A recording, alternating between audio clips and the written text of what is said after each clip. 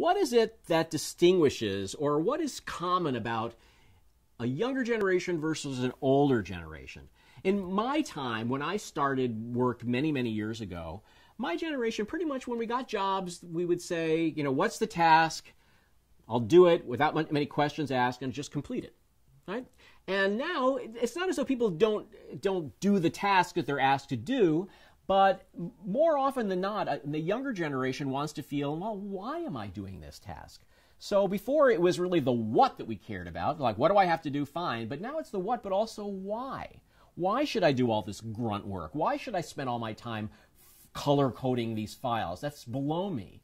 So if you really understand a younger generation, maybe it's because they see what other people are doing and they care a lot about job satisfaction, but I think it's really more about that they want to feel that they're doing something, they're a part of something bigger.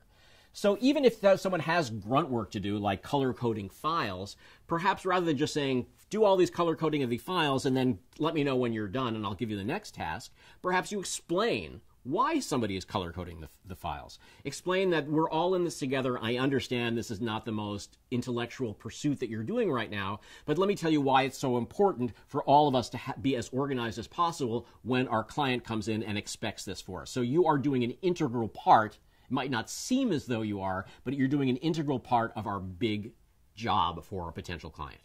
So at least people understand and feel part of it and take ownership of the task.